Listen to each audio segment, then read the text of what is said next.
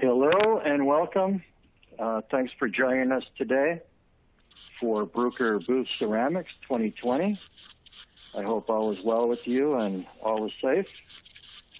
We would certainly like to be with you in person in beautiful downtown Cleveland, but that's not going to happen. So here's the next best thing. We come to you virtually and give you some information that we think is worthwhile. So welcome again. My name is Sean O'Brien, Senior Sales Engineer for Bruker.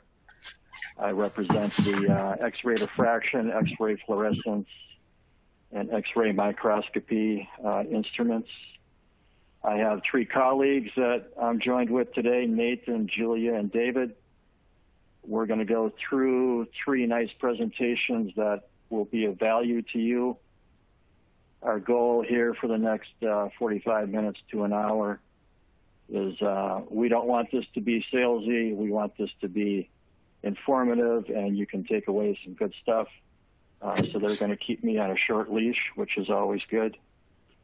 Before we get to the presentations, there's a couple of housekeeping things that we just want to get cleared up right away. Hopefully you can see the housekeeping items. So you can manipulate your screen however you want. The layout, the engagement tools are at your discretion, however you want to organize your screen. Please let us know if you have questions. During the presentations, we will field 3 to 4 questions per presentation. The overflow we'll do at the end. So please type in your questions. We have resources for you to download. There's some brochures, there's some app notes, there's some good stuff in there under the resource list. This presentation will be available in a couple days for you to download. So as far as the ceramics market goes, we want to give you some nice information today. But before I pass it along to our scientists, I just have a couple of slides that I want to go through. So these are somewhat the family portrait of our X-ray diffraction instruments that are indicative of what we sell into the ceramics market. I don't have a little cursor tool, so I just kind of have to describe the positions. We'll start with the little guy, the 300-watt benchtop instrument, the D2 phaser.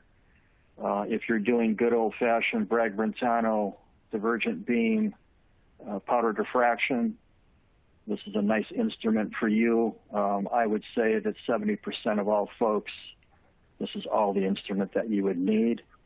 If you're doing high throughput, we graduate to the next instrument in line, our D8 Endeavor, high-speed throughput, pharma, ceramics, cement, geology.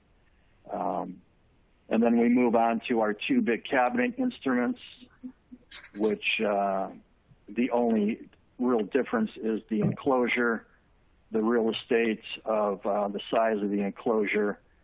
If you want to look at multi configurations and more elaborate scattering techniques, then you move into the larger cabinet instruments. Obviously, the bigger instrument would house the bigger cradles, the bigger detectors, bigger samples. And then this slide kind of depicts our family portrait of what we offer for X-ray fluorescence. The bottom row, the middle guy is our S2 Puma, very popular instrument in the ceramics industry, 50-watt benchtop. If your limits of detection are appropriate for energy dispersive resolution, S2 Puma, solids, liquids, slurries, powders, you name it. If we can throw it in a sample cup, we can measure it. The top row are our wavelength dispersive instruments. Top left is what Julia is going to talk about, so I won't steal her thunder. The middle guy, top row, is basically our flagship instrument for X-ray fluorescence. It's our SA Tiger. You get to choose the motor, either a 1 kilowatt, a 3 kilowatt, or a 4 kilowatt. 4 kilowatt obviously gives you the highest throughput, highest speed to results. The 1 kilowatt instruments, the nice feature about having a 1 kilowatt is there's no water chiller available. And if speed is your ultimate goal, then the top right is our simultaneous S8 Lion, 22 elements, 2 minutes start to finish, 22 elements of result. And then the last slide that I'm going to do before I hand it over is our SkyScan X-ray microscopy instruments. David is going to talk about all of these. So again, I won't steal his thunder for this. At this time, I'm going to turn it over to Dr. Nathan Henderson, our PhD scientist out of Penn State, that has been with Bruker for 7 or 8 years or so. He's going to give you a nice presentation on the structural analysis of ceramics. Nathan, are you all set to go? Yeah, let's see. Can you hear the audio okay? I can. I'm coming in? Okay. Perfect. Well, thank you guys all for your time today. I'm excited to get to share a little bit with you about ceramic analysis. So as Sean mentioned, I work with the X-ray diffraction group. So I'm here to give you just a little bit of information about what applications we see, particularly within the ceramics industry. Basically what is X-ray diffraction and how do we see it applied? For those of you who aren't familiar with X-ray diffraction, it is a scattering technique that relies on diffraction, coherent scattering of a X-ray beam off of a solid material. And so what we see on the slide here is you'll get a set of peaks that have a finite position. So on the bottom axis, you see 2 theta.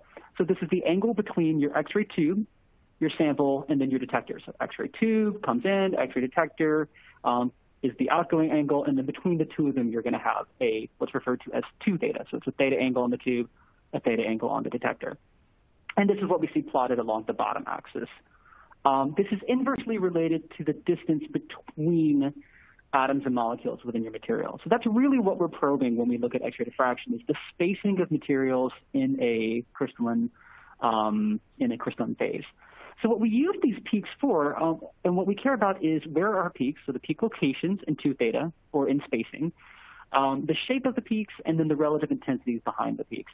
And from this, we can use this as a fingerprint to do things like identify qualitatively what type of material do I have. So if I'm looking at a random white powder, this could be any number of different ceramic materials. It could be ground quartz, it could be calcium carbonate, it could be lime, it could be, a rare earth oxide.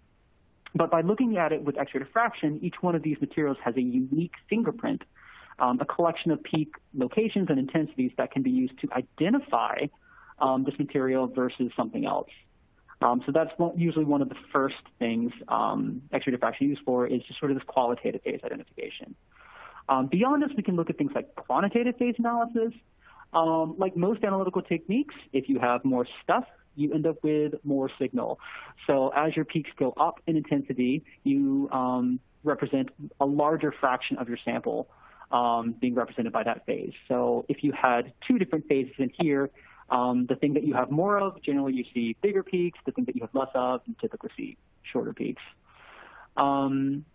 Microstructure and structure determination, we'll look at that here in another couple of slides. But just to give you a quick overview of what X-ray diffraction is used for and the types of data that we expect to see off of it. All right, so the first example that I want to walk through with you is called polymorphism. So we're going to look at polymorphism specifically within titanium. So titanium dioxide, very, very common material, particularly if you're working in, say, the paint industry or any sort of like coatings.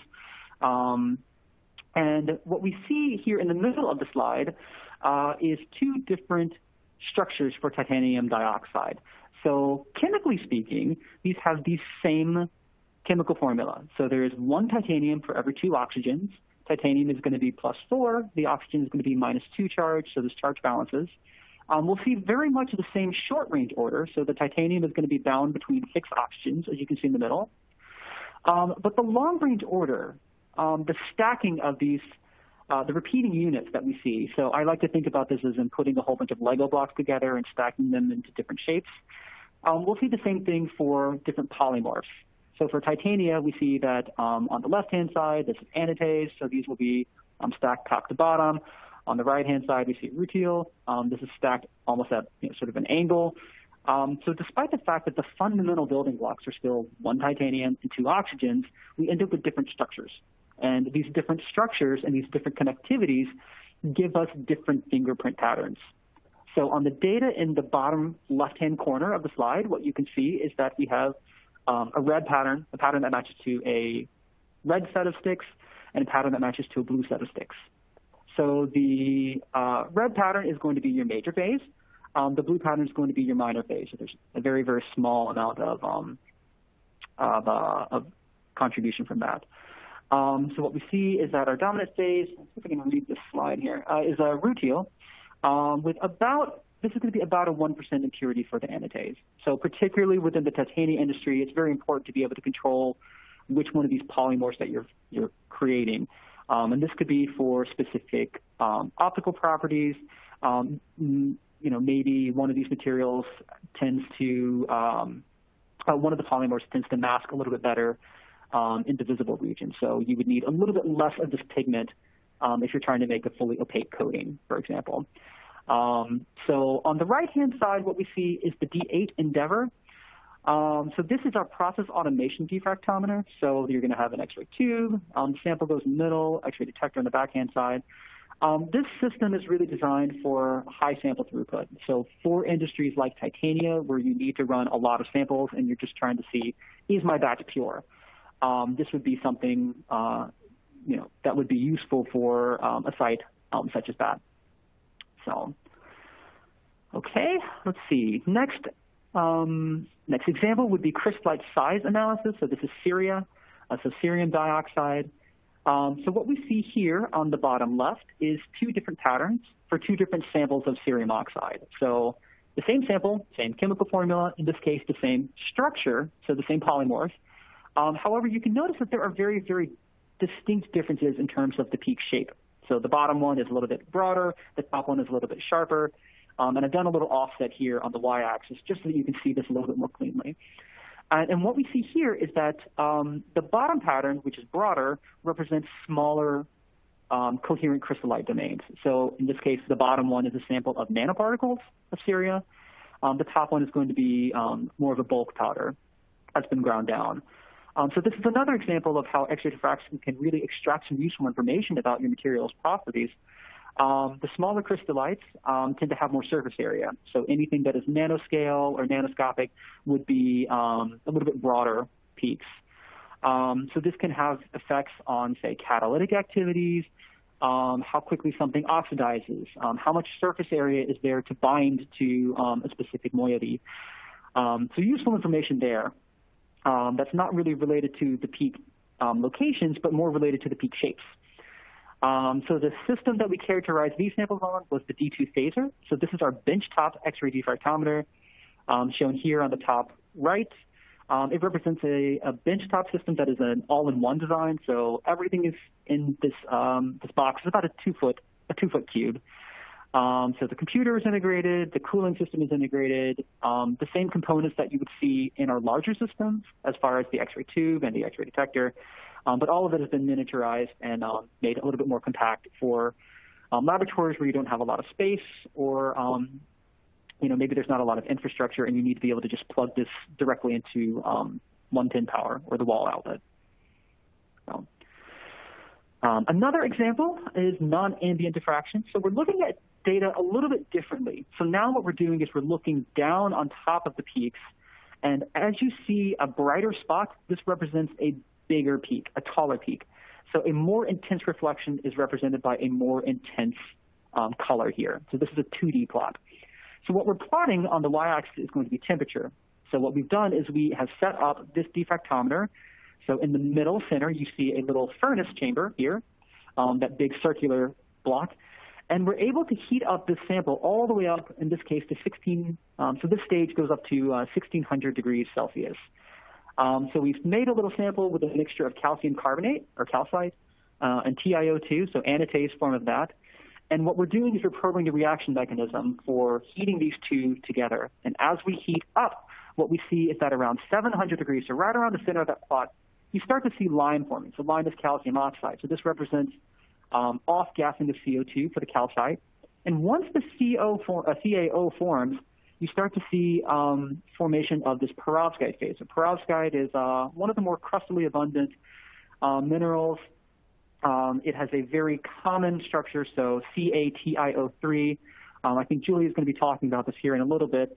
But it's a structural model for a lot of really interesting materials because you can substitute out the calciums, you can substitute out the titaniums, and really tune some of the electronic or chemical or magnetic properties of this structure.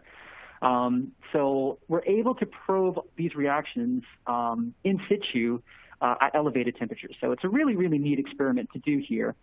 The D8 Advance shown on the right is going to be that particular piece of equipment. The D8 Advance is really designed to be sort of a modular design with a lot of flexibility in terms of what components you put on the center. So what types of stages you can have, what types of processing you could do to your sample. You could do it with higher temperature. You could do it with lower temperature. You could do this with a capillary. And then different options with regards to your optics and your detectors, which basically just change the way that the beam looks. So you could have a very big beam, a very small beam, one that focuses, one that is more like a laser. So really, really cool experiment, particularly with the ceramics industry. As you go to elevated temperatures, you really want to know what's going on as you're synthesizing things.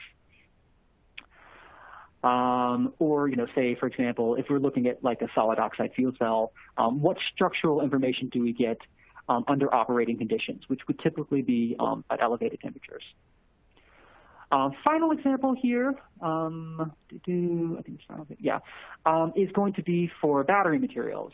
So here we are looking at in operando, so analysis of a pouch cell. So this is a single stack of cathode and anode material. And we are doing charge and discharge cycles, so in operando while this device is operating. And that's the data that we see down below. So similar to what we've seen before, but now what we're seeing is a diffraction pattern taken every 3 minutes. So this is over the course of 2 full charge and discharge cycles. I think this represented about 16 hours of data collection. And for those of you who are curious, this data is included in an application note. So under your resources down at the bottom of your screen, you'll be able to download some of our brochures, some of our application notes, and relevant information. So if this is something that's interesting to you or relevant to your research, be aware that you can download this during our event. So what we see here is that as we charge and discharge, we see these peaks start to move and then shrink and then move and shrink. And what this represents schematically is shown here on the left, so the top left.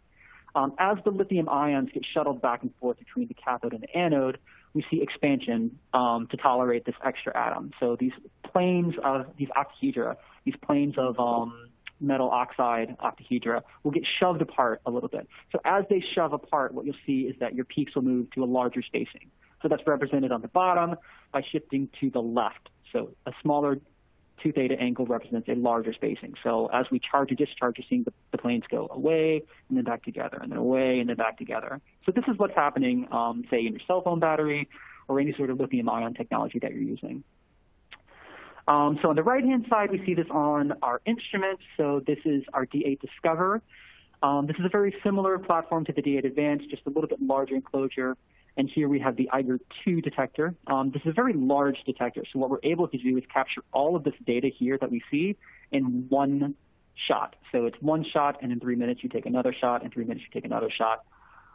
So for things like in operando diffraction or non-ambient, it's really nice to be able to get these sort of large large sections of 2 theta space very, very quickly.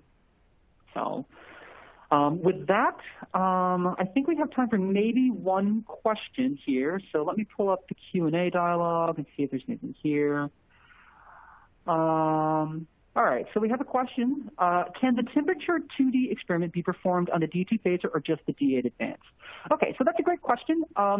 There are temperature stages that are available for some benchtop experiments, but we find that these are very limited in temperature range. So particularly for the ceramics industry, you often want to access much higher elevated temperatures.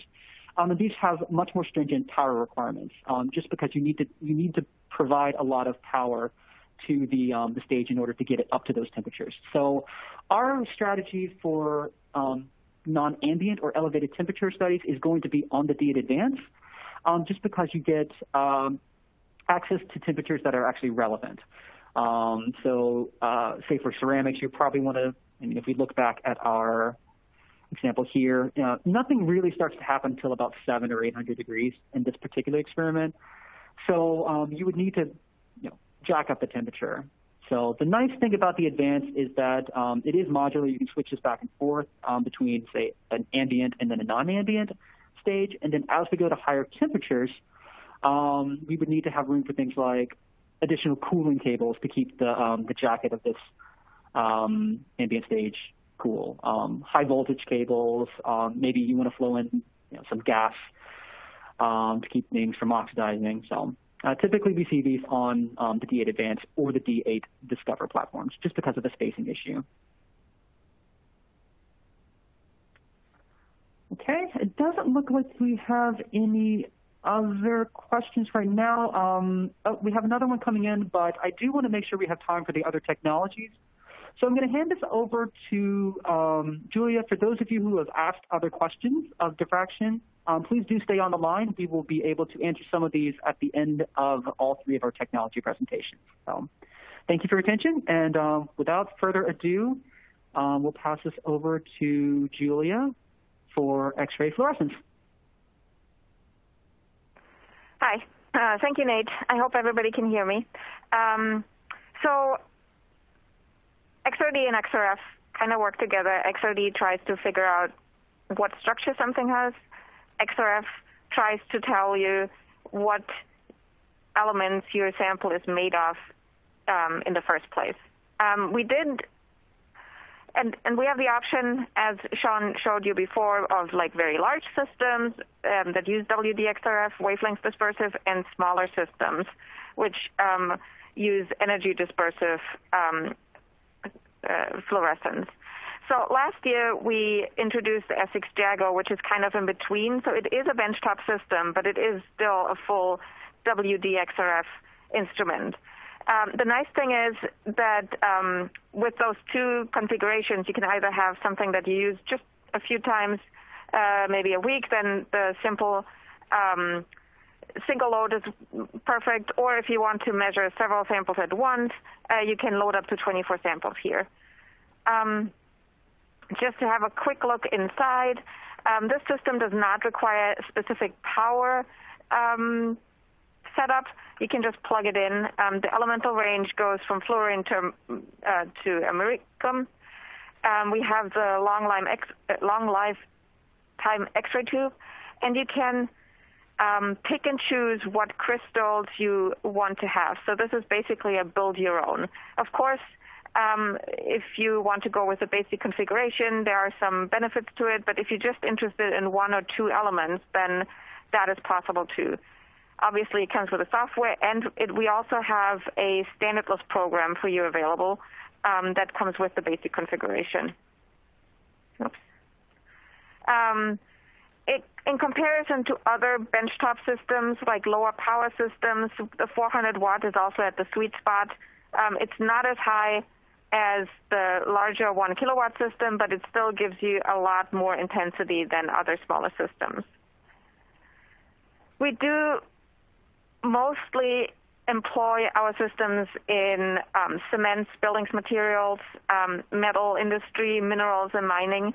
Also a sizable number of systems are in the pharma industry and also, of course, in academic research. And we do have quite a few applications for glass and ceramics, and obviously petrochemistry and food and feed. So you can see that it's everything from low energy or like light elements up to very heavy elements. Sample preparation-wise, you have several options. You can either run liquids, which in ceramics is probably not that applicable, but you can also run them as powders. You can press them. You can fuse them. You can even put in like kind of an odd-shaped sample if you want to, as long as it fits in here. There are certain advantages to putting a little time into your sample preparation, but overall, putting a sample in there will give you a result of what elements are present in your sample. The main advantage of using a WD system is resolution. So here we have an overlay of an energy dispersive system and the S6 Jaguar, and you can see that, for example, the K beta line of potassium could be buried under the calcium K alpha line.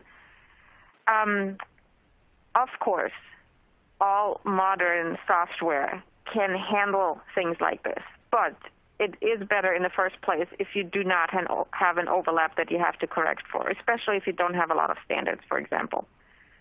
Another overlap that I wanted to show you for like transition metals, you can see that with the S2 Puma, that's our energy dispersive system, you would not be able to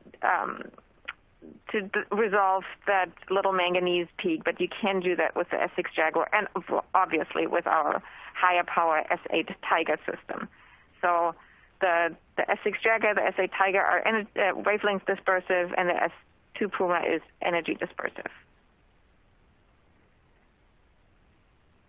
Overall, these systems are as customizable as you wish. We do offer certain turnkey solutions. So for ceramics, I think you might benefit from something like GeoQuant, where we have 32 standards that you can build a calibration curve from, and you don't have to think about where do I get these standards from. But overall, most customers like to build their own calibrations with standard materials that they either buy, like certified standard materials, or they make up their own. We also, as I mentioned, have a standardless calibration available. So you prepare your sample, you put in the information of how you prepared it, like the weight, if you pressed it, how much binder you used, or if you fused it. And then that way you can use the standardless calibration for either material identification. You can even make a very simple program that just tells you, yep, this is titanium, or no, it's not. And it can also help you with unknown or new samples, or even if you have some kind of contamination somewhere, you can, or like something where you don't know what it is, you can try it to measure it. And the last thing is, if you get like high pure material in, you can use this very well to do contamination determination. Because ceramics is such a wide field, I couldn't really find like the one example that like Nate showed, but I want to show you that some samples that I measured. So going back to SmartQuant, this measures scans, so it does not measure peak and background. It measures a scan from where the peak and the background position are taken, which means that the measurement program can handle whatever is thrown at it. So here we can see the scan of calcium titanate, something that I stole from Nate's lab, which is 99% pure. And what I did, I prepared it as loose powder and as pressed pellet, and measured it, and we can see the overlay here. So it's pretty much the same. We can zoom in a little bit. Oh, not sure why it does not show the last one. Oh, here we go. So if we zoom in a little bit, you see the pressed one is the red line, and the blue one is the loose powder. And we can see that at lower energies, we have a little more information from the pressed pellet, and we can also see that we see a little more oxygen with the powder sample. But going back to the results, this calcium titanate powder is supposed to be 99% pure, and if I do an evaluation, I can see that I get 99.35% of this matrix, and then I can also look at what other elements are present and can verify that with the peaks that I see. The second sample I want to show is a glass sample. It's a soda lime glass, and I used the certified standard material from NIST. Running this sample, on top we have the certified material, and on the bottom you see the evaluation with the S6. So this means you do not have to do any preparation, you don't have to do any calibration, you don't have to put time into that. You just put your sample in there, you measure it, and you get a very educated guess of what is in your sample. Even very little low concentrations like the 80, 70 ppm of zirconium oxide, for example. I want to show you the scan real quick. We can see there's a high peak for silicon, and then we can also see the zirconium up here, as mentioned before. So these are the two examples that I wanted to show. Ask me questions if you want to. I can see there's one question that says, how long does it take a pellet with 10% binder standardless measurement on the S6, which achieve these settings? You can put it together however you want to. The measurement settings I used took 20 minutes. Yeah, 20 minutes. If you want to measure longer, so the system comes with two default settings. If you want to get better statistics, you can measure it with one of the presets that's 45 minutes. But again, there are options of where you can put your own measurement method together. At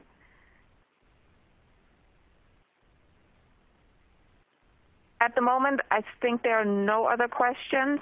As before with Nate, if you have any questions, if you want to know more, there's one. There's one other question about these methods being destructive or not. No, they're not destructive. So especially with the calcium titanate powder that I showed before, so you can put that in the system, measure it, and then you can reuse it if you want to. If you have any other questions, please put them in there. Last question out. How do you prepare liquid samples? Don't think. You can see it in the bottom left here. So there's a liquid cup. So it's a two-part cup, and you put a very thin foil in between. And then you pour your sample in there. There are several different foils available. Some are better for fuel, some are better for water, some are better for powder. So you have different options available. I want to give my colleague Dave Sampson now the option to speak, and I will be monitoring the questions that come in and answer them in the window itself, not verbally. So thank you for your interest, and let me introduce David Sampson to you so he can take over and talk about X-ray microscopy of ceramics. Thanks, Julia. So my name is Dave Sampson. I'm the product specialist for the X-ray microscopy products. Most of you are probably unfamiliar with the X-ray microscopy products. It's not something that's it's used all that common in ceramics, so it can be used quite effectively. X-ray microscopy is also known as CT, so computed tomography. Much like a CAT scan you'd have for a human, this is a CAT scan geared toward material sciences. So unlike a CAT scan for a person, they're looking at scale lengths of, say, 250 to 500 microns. We're down 2 orders of magnitude below that. So we're down at resolutions on the order of 5 microns, or even with the nano CT systems down around a few hundred nanometers. So what you have here is, on the far left, you have a capacitor, and then you have a battery. Next one over is a ceramic filter. And then the next two are also various batteries. So X-ray microscopy allows a 3-dimensional, non-destructive analysis of your materials. So while Nate and Julia told you you get the properties, what's it made out of, what's the material structure, the XRM gives you a 3-dimensional connectivity of all your parts. So this works by basically taking thousands or hundreds to thousands of 2-dimensional X-rays, then using something called back projections, you actually calculate out what 3-dimensional structure could have generated all these 2-dimensional images. So it's a very computer-intensive technique, but it's also very powerful. Like I said, it allows you non-destructive 3-dimensional analysis of your materials. We have a series of products geared towards kind of what your samples are and what your needs are. The center one is our SkyScan 1275. That's our good all-purpose system. If you have lots of samples, you want to run them quickly, or a user facility, this would be the way to go. The system on the left, now that's going to be your ultra-high or high-resolution system. So if you have small samples, but you want to look at, you want to get down into that low single micron, that would be the way to go. And then for people that do things like additive manufacturing, or you need large samples, say you wanted to scan a bowling ball, then you move up to something like a 12, the system on the right, which is a 1273. And all these systems work on the same principle. They all have sealed source X-rays, which means that there's no maintenance, and they have a very low cost of ownership, and they're all very simple to use. Really, you take them out of the box, plug them in, and anyone can be trained in a few minutes, and they will last for many years in your system. So what can you do with an X-ray microscope? Well, lots of things. I have an image, this is actually of a rock, but it's a good analog for a lot of ceramic materials. You can get at things like relative density. So you've got 3 or 4 different materials. I can quantitatively tell you what are the material, or how much of the materials are there. I can't tell you what's there. That's kind of Nate and Julia's job. But I can tell you, if you have 2 or 3 components, how much of each is there. You can get out of that with volume quantity as well, how much of each. So volume quantity is how much of each. Then relative density is how dense are the one of the others. The X-ray microscope works on atomic number and on density.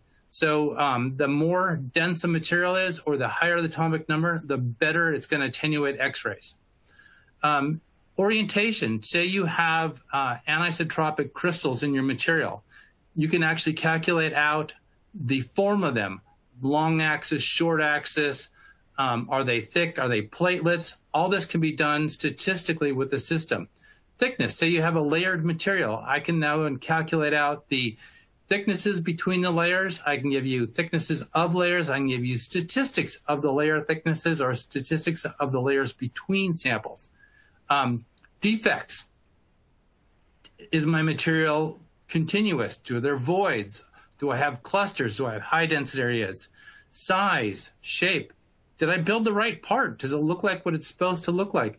And in this sample, actually, I want to jump back, is I have one material, and at the same analysis, I'm doing porosity as well as grain size analysis simultaneously, and I can plot all this out. For those making filters, or porous materials. You can actually do measurements to calculate out the connectivity of your material. So you can make a porous material, but if the pores aren't connected, it's not really good for a filter. So we can actually calculate out the porosity of your material. And this is just a short list. X-ray microscopy is used extensively in oil, petroleum, the food industry. You want to know how many bubbles there are in your ice cream. It's done through X-ray microscopy. Pharma, material science, additive manufacturing. These are all areas that have heavily dove into X-ray microscopy. Let's see if this.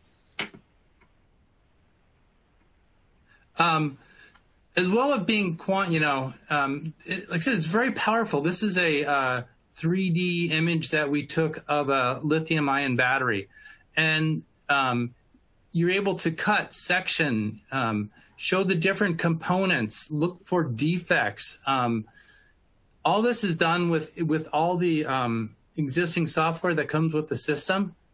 It makes, like I said, this is a nice movie we made. Kind of shows you everything that the system is capable for. Let me run it through. Again, you can actually get a view from inside of your material looking out. If you want to look at connectivity inside, say you made a part and you wanted to make sure that a passageway or a via makes it all the way through your system, this is one way of looking at that.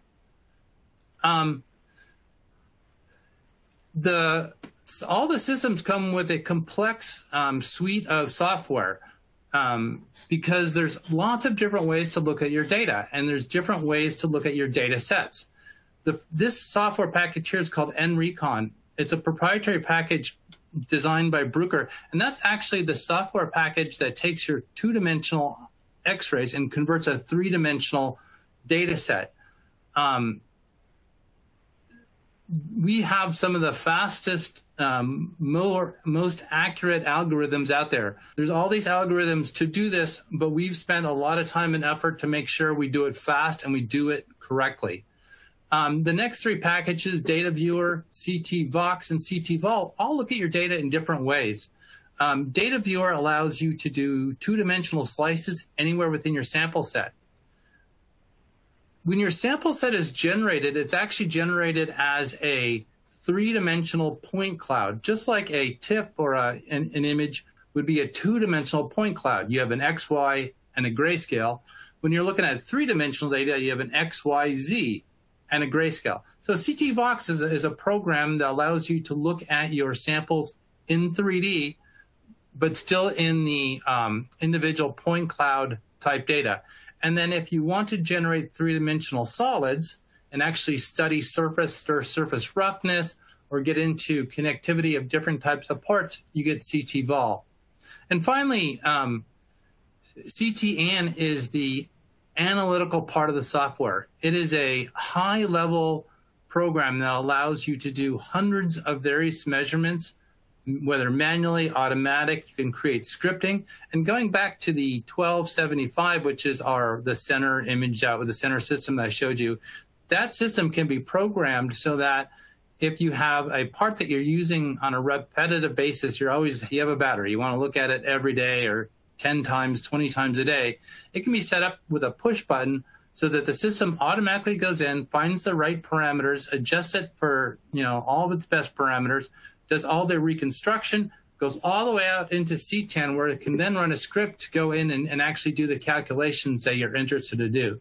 So all of this comes with our all this comes with our software packages. Or all these software packages come with our system.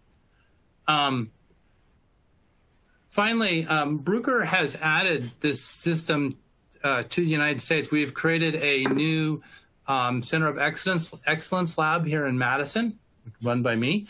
Up until this point, most of our demos have been handled outside of the country. So now all of the work that we will do will be in the US. And so we're able to run samples, do collaborations locally. And I think that covers my talk. I think I can answer any questions that I have. Let me see if there's any.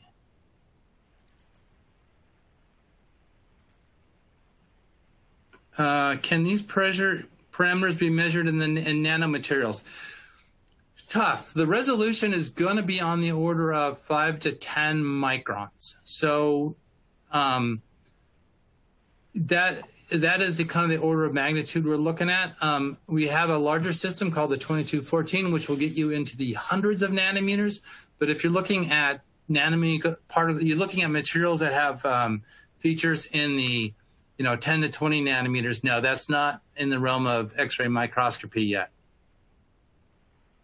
No more questions that I see. Well then, Sean, I will push it back to you.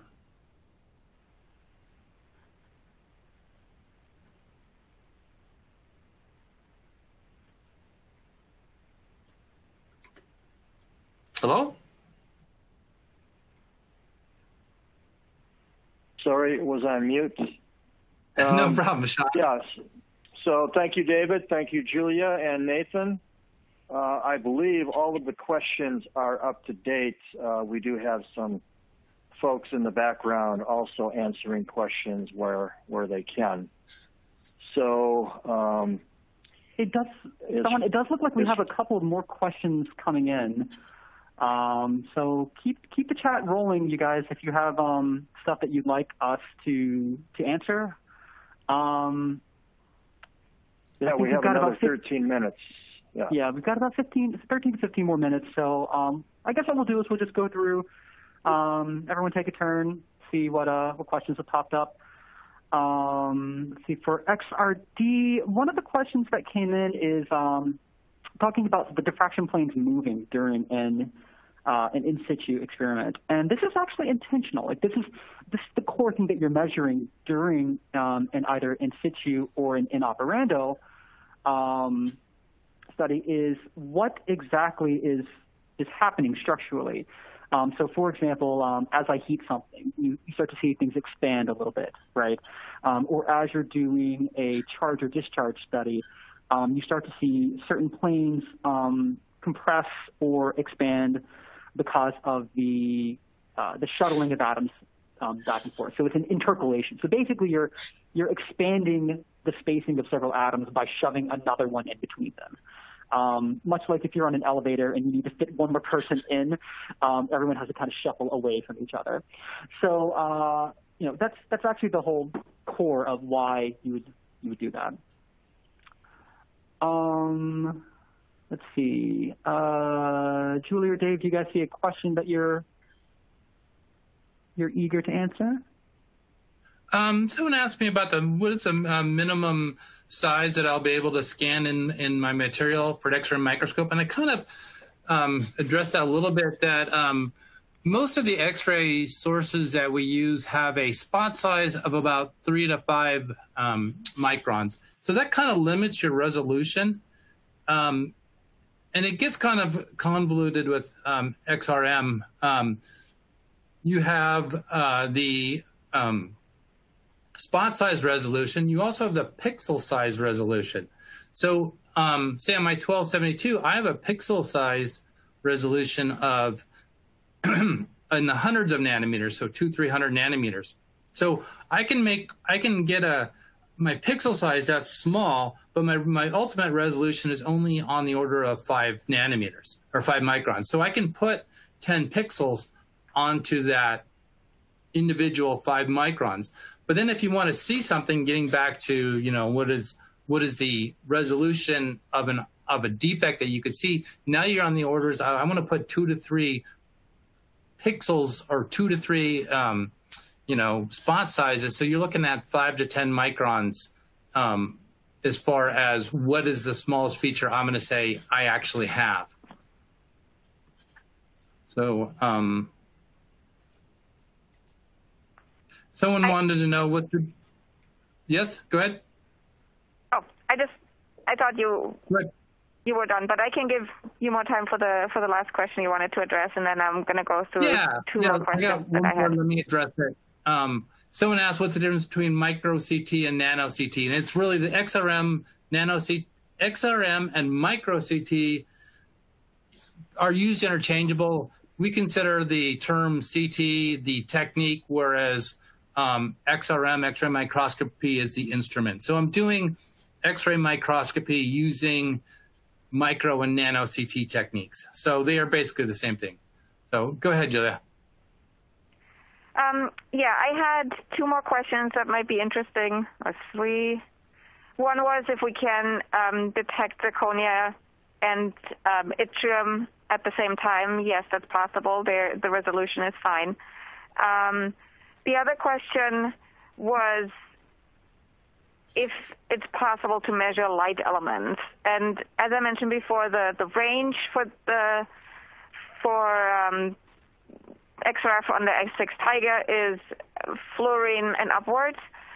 If you get a higher power instrument, you can go down lower, but the lighter an element is, the more it doesn't fluoresce, but it uses a different physical process if it gets excited by X-ray radiation.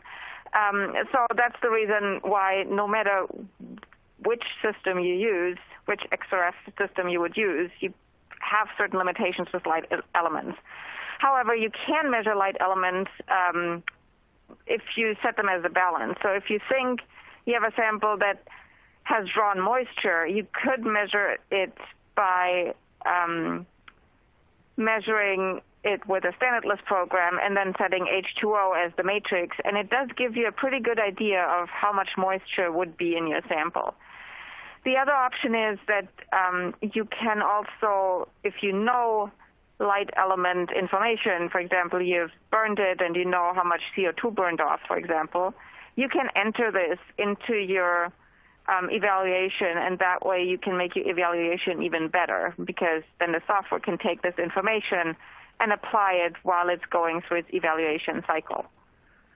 That's the two things that I wanted to answer because I thought they were interesting. So, yeah, and I think one more thing to also point out, so on the live view right now, you do have our contact information. So we are coming up on the end of the hour, but if you have any questions whatsoever about applications of these technologies within your research or production space, please do feel free to contact us. More than happy to point you in the right direction, get you in touch with some literature, or put you in touch with whoever your local sales rep is.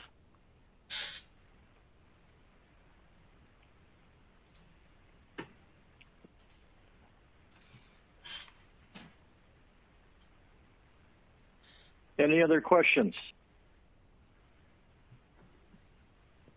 I think we will wrap that up.